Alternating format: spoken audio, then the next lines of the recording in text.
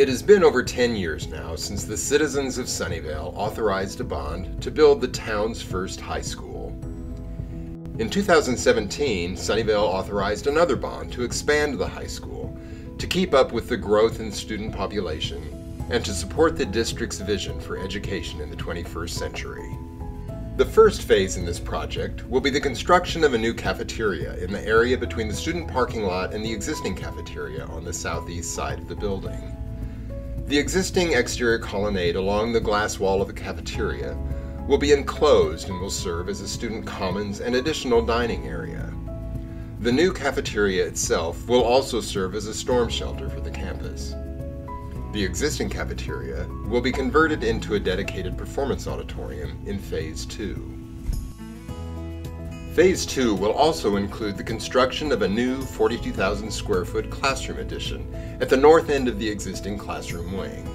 This will effectively double the high school's academic classroom space. This unique new environment includes 14 classrooms and 8 labs for STEAM programs and career and technical education curricula. The lab spaces are grouped with clusters of classrooms around large open areas for collaboration and independent research and study.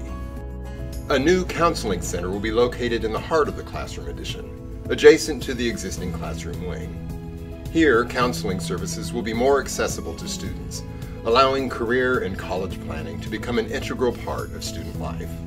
With the completion of the new cafeteria, the existing cafetorium, which has served the dual purposes of dining hall and performance space for 10 years, will be converted into a dedicated auditorium for musical and theatrical performances. Special attention is being given to acoustics, audiovisual, and theater lighting systems. This space will give students in the district's music and drama programs a taste of real-world experience. WRA Architects joins Sunnyvale ISD in celebrating the next stage in the life of this landmark building.